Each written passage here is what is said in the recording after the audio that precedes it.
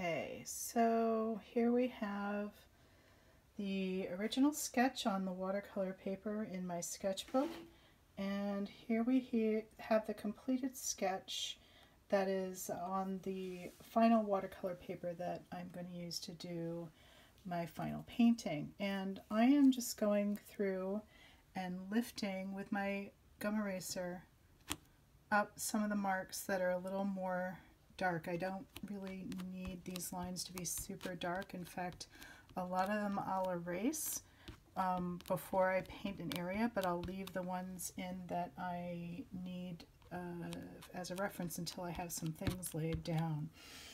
So that's the first steps on how to set up your still life.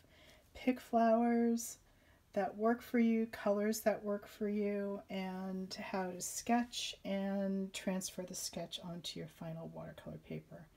One thing I want to say just about your color choices is make it something fun that you're really interested in painting.